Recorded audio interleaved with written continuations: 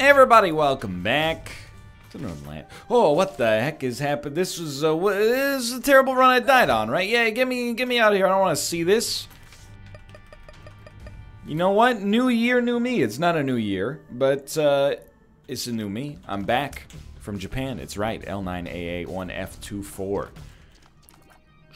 Not really too interested in that. And there's so many different things conflicting simultaneously. You know, I haven't played Isaac in a while. Anecdote machines recharge. Starting on 0 wins. It's a fresh start. Edmund announced the DLC's coming out at the end of this year.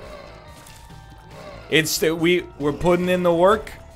We're gonna be like exiting the hyperbolic time chamber that Malf always talks about. I never watched, to be honest, like some of Malf's Dragon Ball references, I don't understand because, you know, when I was like 12, they started airing Dragon Ball Z on the kids network where I watched stuff, and I got really into it. And like, you know, Piccolo Saga, Vegeta Saga is great stuff. Frieza Saga, probably the most classic Dragon Ball Z out there, maybe.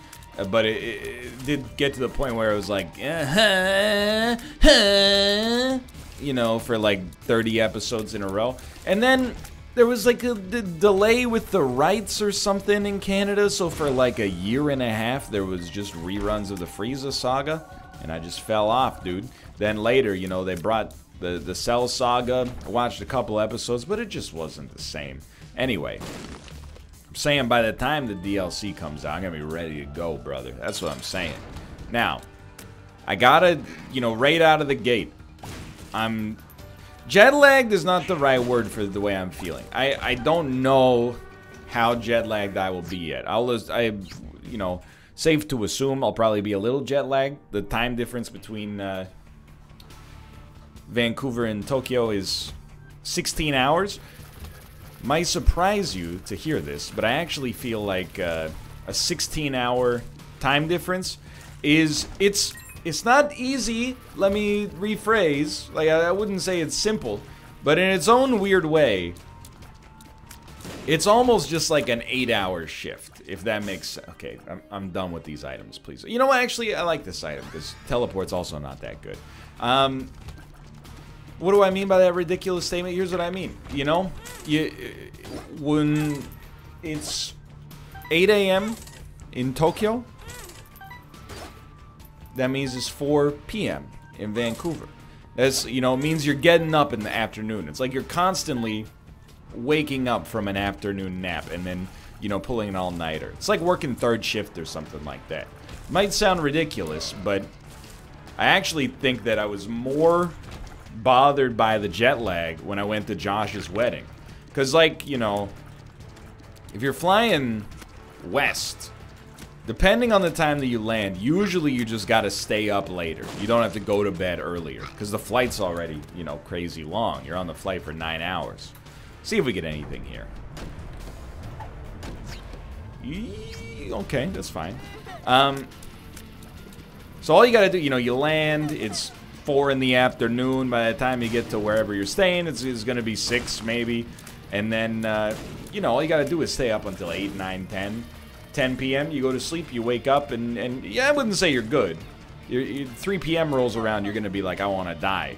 But, you know, going to EST from PST sometimes I think is even a little bit harder. Despite the fact that it's substantially shorter, because you're okay.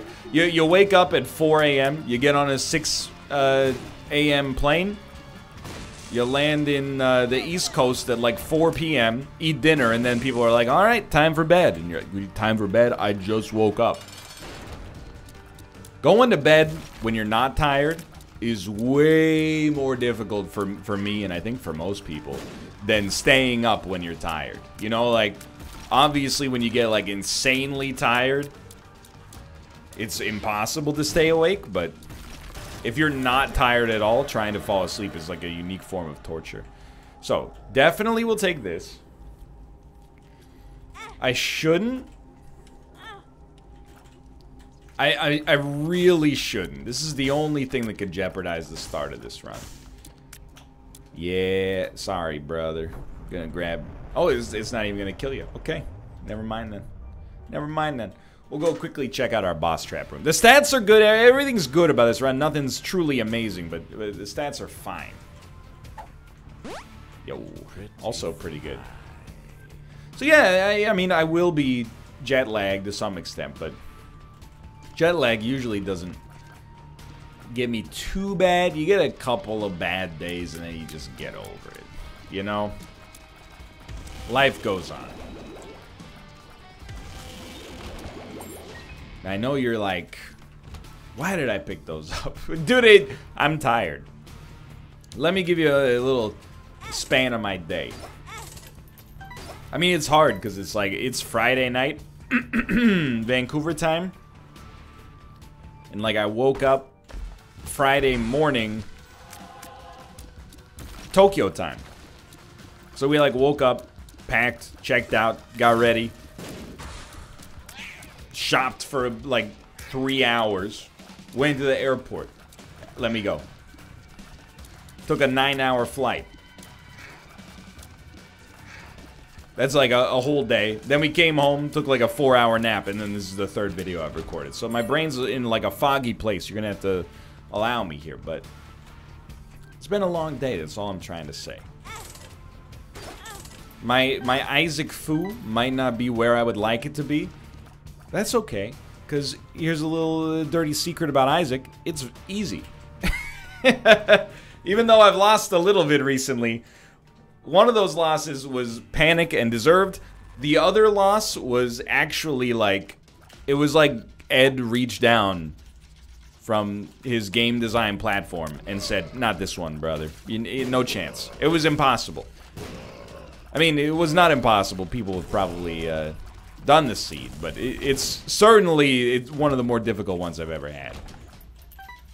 Anyway, dude, it's hard to, when you got anecdotes, it's hard to spin into them, you know, because you get, there's no natural way to just pivot from bit to bit. It's like a Jimmy Carr comedy special. You just kind of gotta give away with the pretense of segues. But I had a great time in Japan. Always nice to recharge. Sometimes when I come back from being just basically in a country where I don't speak the language, I'm happy to be back. And that's true this time, but there's a melancholic feeling of like, oh, you know, our vacation is over, but you know, it's not the first time, it won't be the last time. But sometimes when I leave, you know, Japan in particular, because like we went to Korea last year, but in Korea, you know, I lived there, so I can kind of handle myself, or at least maybe I'm just more tolerant of the embarrassment that I'm used to in South Korea, if that makes any sense. Because like inevitably, you know, there were situations in South Korea that I think when, let me rephrase, okay, because I'm spinning my wheels here. My wife speaks Japanese fluently, so when we go out to like a restaurant, she basically becomes like my caretaker, you know? They give us the menu, and I, you know, even if sometimes there's English in it, but I'll point at it and be like, I would like that. Can you order that for me, please? And she's like, sure, I'll do it. She enables me, but I mean, I would do the same if I spoke a second language that I could help her with. But if we went to like you know, a French-speaking country, I could at least read the menus and then embarrass myself on the order. But you know, in Korea, I didn't really have that luxury, you know? I moved there, I knew the alphabet, so you could sound some stuff out, but, you know, eventually if you wanted to eat, you'd have to figure something out. You'd have to go to a restaurant and be like, you know, 실례합니다, 참치 김밥 2개 보정 주세요, bali, and then they would, you know, I think I told this story. I mean, I've told every story at this point, but, you know, one time I went into, my coworker had asked me, he's like, hey, can you give me some chamchi kimbap when you're going to the store for yourself? Because I'm swamped at my desk. I said, sure. So I went, chamchi kimbap, by the way, is like a tuna roll. Let's just call it that. I went into the restaurant. I was like, hey, shila hamnida. That's like, excuse me. kimchi kimbap duge juseo. That's my order. Take 2 kimchi kimbaps, no big deal. And then I went 2 jamchi kimbap juseo. And then I swear to you, the whole friggin' restaurant started laughing. There were like 20 people sitting down. This includes the staff. And what do you do when, like, you're in a foreign country and everybody just starts laughing at you? You laugh back. It's a strange situation. It's like, you know, in Evil Dead 2 when all the furniture starts laughing at Ash. I didn't know what was going on. Anyway, they laughed and, well, I don't know what they said, but they were like, you know, I thought they said repeat yourself. I don't know, 2 chamchi kimbap juseo, and they went like, okay, I get it. Apparently, turns out, for those of you not in the know on this joke, chamchi is tuna. Jamchi is slang for a woman's you-know-what. So I basically went into the store and was like, hey, I'll take 2 normal foods, and then also, can I get a roll of your genitals? And, you know, in hindsight, and even, like, at then sight, that's a funny situation, I can't deny. It's not that funny when it's you, but also, you just kind of, you know, you can't afford to be traumatized, because that was the restaurant that was closest to the school. If I didn't want to go in there again, you know, it was going to be it was going to inconvenience me to an enormous degree. So you just, you know, I don't know, many people have probably had a similar situation, but, like, you know, if you're in another country and you wanna eat, or you wanna, like, you know, get on a train, or you wanna pay a bill or something, like, sometimes you just gotta open yourself up to embarrassment. Sometimes you gotta walk into the, you know, municipal tax office or the bank or something and just point to your face and be like, help me. I don't know what I'm doing. I'm like a lost child. Now, it's nice, don't get me wrong, I'm very grateful that my wife's fluent Japanese allows me to experience, it makes the trip much more comfortable, and also allows me to experience stuff I otherwise probably would not be able to experience, because, you know, some of the stuff that we did, you know, if you want to go, you got to book it in advance, and the only way to book it in advance is on a website that's entirely in Japanese. So it's definitely better this way, but it has also made me soft. But, you know, actually, I was having a good time. It's kind of nice to have all the burden of speaking to anybody in public taken off of you. Like, if something goes down in Vancouver, you know, maybe someone bumps into us in a train station or something, I gotta, you know, I'm expected to take the lead. Hey, buddy, watch where you're going. But in a country where I don't speak the language, I'm basically like a pet. I'm like just an accessory going around. Every once in a while, you know, you never know how much of it is paranoia too, you know, just to be honest, because I know these anecdotes are not from Japan, but you know, it's a compare and contrast sort of thing. I always feel, you know, I've lived 95% of my life like 98% of my life in a country where I'm pretty much like, I see me's everywhere I go, you know what I mean? Like, bald white guy in his 20s and 30s. It's a pretty common aesthetic. So whenever, you know, and this happened when I lived in Korea too, you'd catch people, like, looking at you. And then you'd have to run through the thought process in your head. And you'd be like, are they looking at me because they're like, never seen a guy like this, you know, this is a relatively small town, what are you doing here? Or are they just looking at me because, like, come on, I'm gorgeous? I'm not suggesting that, like, you know, a Caucasian male is one of a kind in Japan. Trust me, I was walking around in Tokyo, there's dozens of us, and everybody but me was wearing a shirt with a character from One Piece on it. I felt like I was very overdressed. Yo, we're guppy already. We haven't made the best purchase decisions here. I mean, why did I buy Bomber Boy? It's a great question. It's a great question indeed. Next question. But you just, you know, it gets to be like, not paranoia, but, you know, you get inside your own head. You kind of see how it would be, you know, to not be the you know, default character type A #1 in all video games, you know? Anyway. But there's nothing worse, and, you know, my Japanese is so bad. My Korean is, like, it's acceptable for a foreigner, basically. It's bad, but I get complimented on it because a lot of people don't even make the effort to get to bad status. So, you know, I can ask for like a garbage bag at the convenience store. And then people go, whoa! And I'm like, yeah, you know, I took out my own trash. But in Japan, I only got like, literally I've got arigato gozaimasu, which is not even the right way to pronounce it. Arigato gozaimashita. And I got, I mean, konnichiwa is, or, you know, Ohio. And I got, I mean, that's basically it. I can't even ask for where the bathroom is. I should really learn, but again, I just get enabled. There's nothing worse, though, than, you know, you'll be at, like, a convenience store. And, you know, that's the thing, is, like, you get in your own head, because I'm sure that, if anything, the staff at, like, a Japanese convenience store, they've had dumb idiots like me come in before and just, like, plop the stuff down on the table and be like, ah.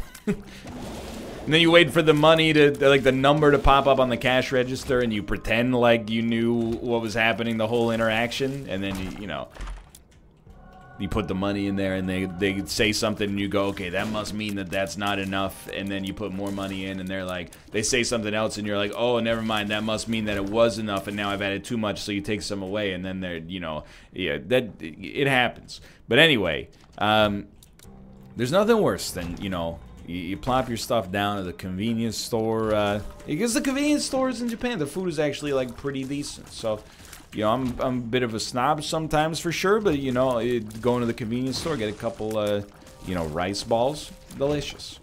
You plop them down on the counter, and then they say something, and you go, hi, and then they say something, and you go, hi, and then they say something, and you go, hi. And then, you know, you put the money in the little tray, and they give you the change. When they give you the change, they look you dead in the eyes and say, thank you. Excuse me, ma'am. I understand. How dare you just assume that I don't speak Japanese? Just because no matter what you say to me, I respond with a polite and breathy yes. That's just... Honestly, you should be ashamed, young lady, for trying to accommodate me. You mean I wasn't passing as a fluent Japanese speaker?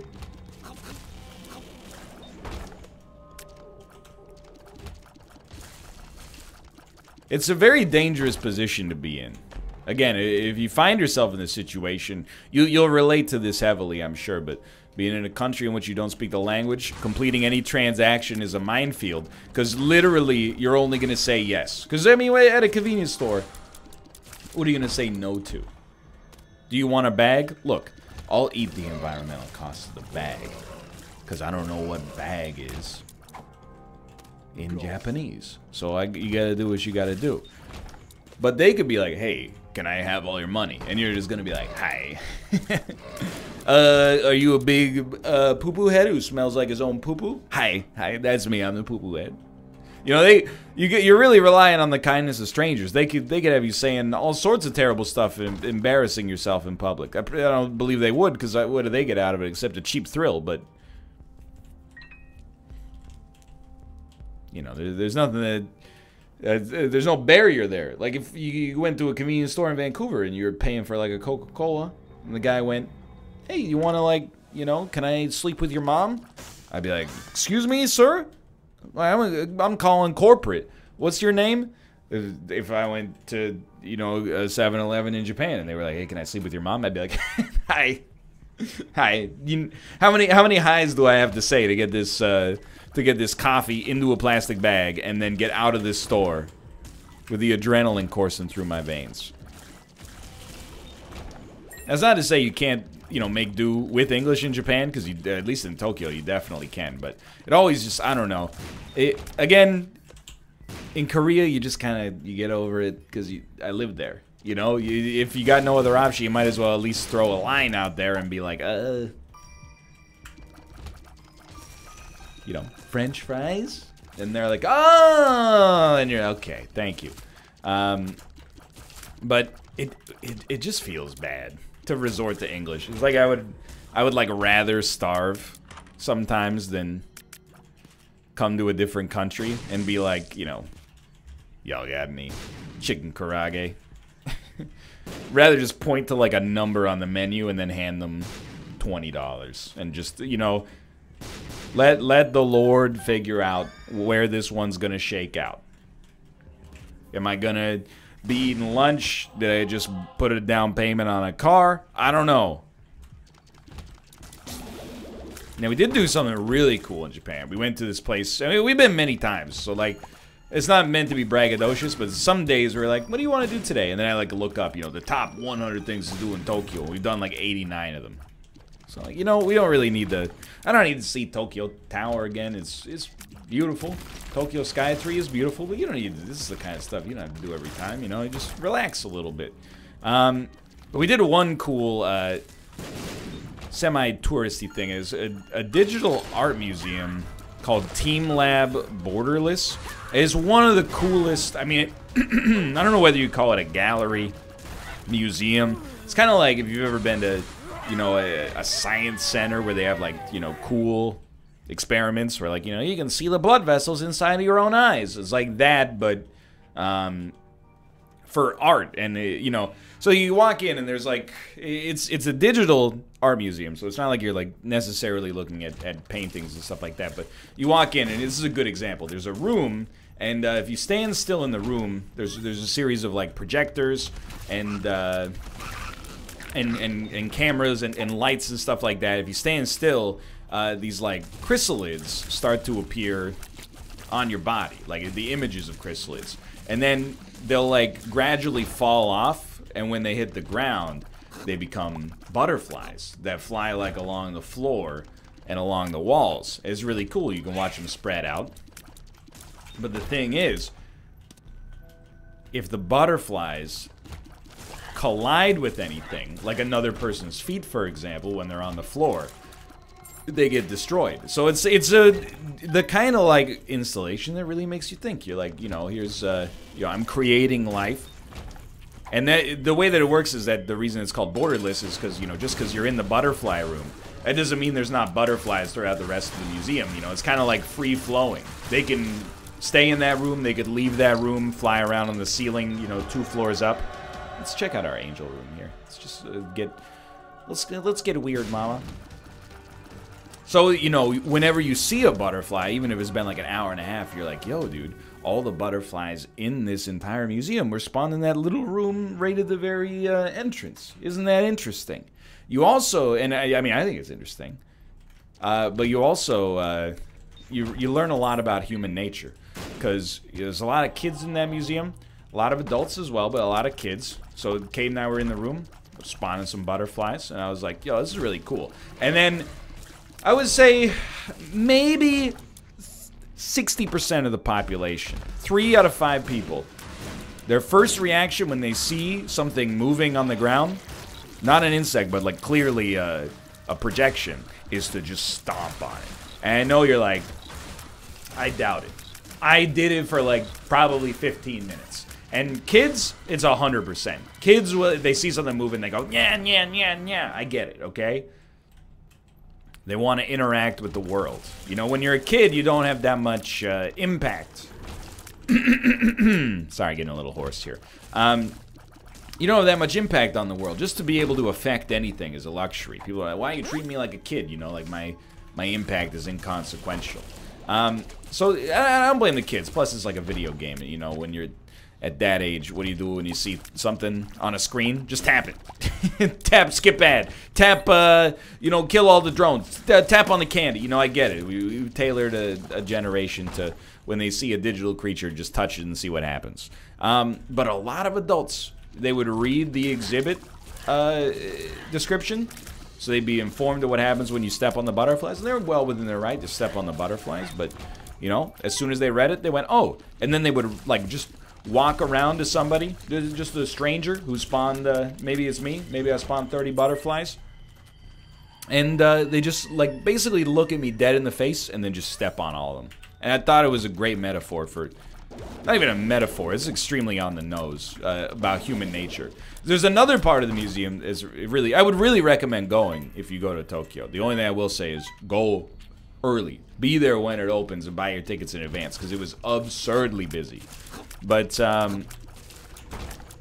there's another part, and it's really like a kid's part of the museum, but as someone who didn't speak Japanese in Japan, I'm basically at the mental level of like a 5-year-old, so it was the right area for me to be in. That's how people treated me anyway. So there's a part where, like, okay, so you go into this room, and, you know, again, it's the projections on the walls and on the ground. There's a few different kinds of animals. You know, there's, well, there's flowers, which are not animals. I'll acquiesce on that one. But there's flowers, there's frogs, there's birds, there's lizards, there's crocodiles. And the way that things work is you can grab, like, an outline of an animal or a flower, if you want to be pedantic. But who's picking the flower, dude? And then you can go and you can color it in. And after you're finished coloring it in, however you choose, you can scan it. And when you scan it, it actually gets instanced into the museum itself, and it interacts with everybody else's drawings. So there's, like, certain rules. Like, I was drawing a crocodile. Crocodiles, like, they eat birds and don't get eaten by anything. They're an apex predator in the ecosystem. But if too many people step on them, they'll die.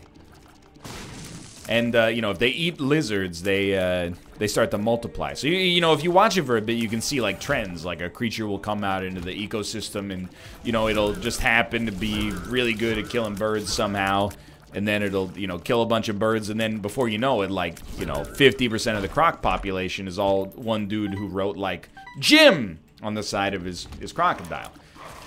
So Kate and I mean, we spent, like, half an hour, 40 minutes. I was making a crocodile. She was making a lizard. Scan it in. I thought I had a really genius idea. If you haven't seen my tweet, my genius idea is, okay, crocodiles eat birds. Birds eat lizards. So I drew a crocodile, and then I tried to put a little lizard pattern on its back, so that the birds, if the algorithm was, you know, if it functioned on that sort of criteria, it would look at my croc and be like, dude, that's a juicy lizard. And then when it got close, hunk, bio major, you know? Anyway, so I was all excited. I was like, this is going to be so cool. My crocodile's going to dominate here. It's not really fair. I mean, I have a bachelor's of science. Most of the other people in this ecosystem, you know, haven't even finished second grade yet.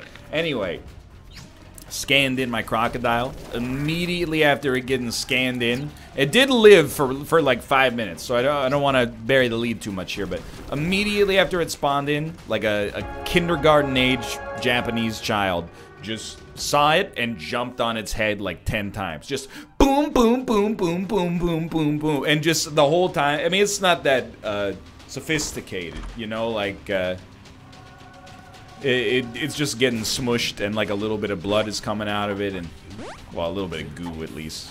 And I was like, dude, this is... First off, it's hilarious.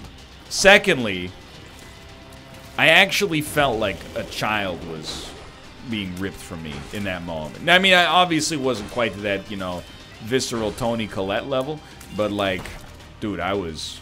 I mean, I wasn't upset, but I was like, this is... It's modestly traumatic. I spent half an hour making that thing. You have the audacity to just jump on it. I would say, you know, the idea was when you leave the museum, you've kind of meditated on or thought about the idea that, you know, like, and I don't know, I'm not much of a new age free spirit sort of thinker, as you can probably imagine. I'm more of like an Alex P. Keaton sort of, you know, begrudging capitalist sort of guy. But for the most part, you know, you're supposed to leave and you're supposed to be like, man, it's really wild how the museum really puts it into perspective how, like, you know, although we consider ourselves a distinct entity from nature, we really, you know, we are nature. You know, we are made of plant matter and lizard matter and chicken matter and corn matter, you know, like, and, you know, every piece of energy that we've ever synthesized, every quanta, you know, had its own story as well. You know, that grass-fed beef, if you're eating that, you know, the cow had a life, it is spawned in. The grass that it ate, you know, germinated there from somewhere and grew as well. And, you know, we're all interconnected in its own way. So that was like one beautiful, like, moment that I had while I was at the museum. And then the other moment was just constantly remembering that anytime anything got created in the world, a bunch of people just immediately sought it out and destroyed it. And I was like, this is, even like Zack Snyder would be like, this is a little heavy-handed, guys, but I saw it, dude. I don't blame the kids. I do blame the adults to some, like, honestly, there are a lot of great metaphors there I can't get into really without being extremely pretentious. But, like, I was spawning butterflies in the room, and then, like, a lady looked at me, and she looked at the butterflies, like, popping off of my body, and then she said something, you know, that was not in English, to her companion, and then she staged, like, an Instagram photo with her companion, and the whole time she was taking the Instagram photo, it took, like, 45 seconds, just endless streams of butterflies pouring off of my body and right into her shoes. Just and they're just going like, wow, this is incredible. Anyway, thanks for watching. Hope you guys have enjoyed the episode. If you did, click the like button. Helps a great deal. Of course, subscribe if you want to see more in the future. For now, thanks for watching. I'll see you next time. See ya!